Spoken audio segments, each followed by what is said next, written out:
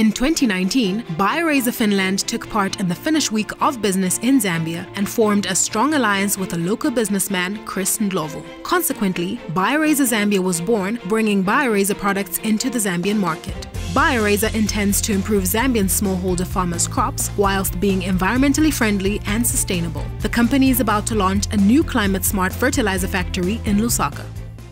What makes BioRaiser a better fertilizer option for Zambia? It helps small-scale farmers or any farmer produce more with less. So the effects of climate change have really reduced the amount of water in the areas that we do our farming from. So for example, the southern half of Zambia. Some of the benefits of BioRaiser Grow, which is our flagship product, actually help retain water and moisture in the soil and nutrients.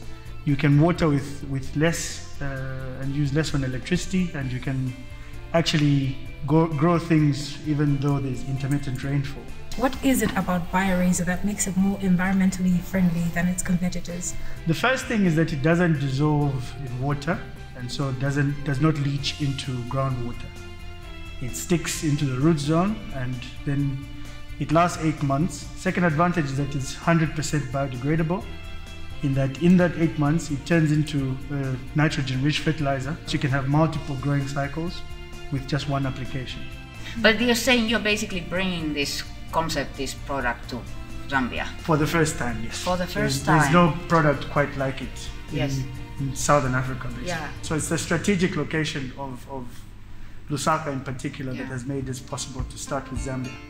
After seeing the factory and having the conversation with Chris and asking a lot of questions, what are your general thoughts about this project? I knew it was a great thing, but to be able to see it myself, makes it more tangible. And I have to say that I am even more impressed now. And I'm really happy that we can have this Finnish-Zambian partnership doing it and promoting sustainable development. So what message would you have to other Finnish industries and businesses that would be interested in the Zambian markets? There are a lot of opportunities, and it's worth taking a look at Zambia and seeing whether this could be something for your business too. You are not alone. The embassy is here. There are many instruments that can support many programs.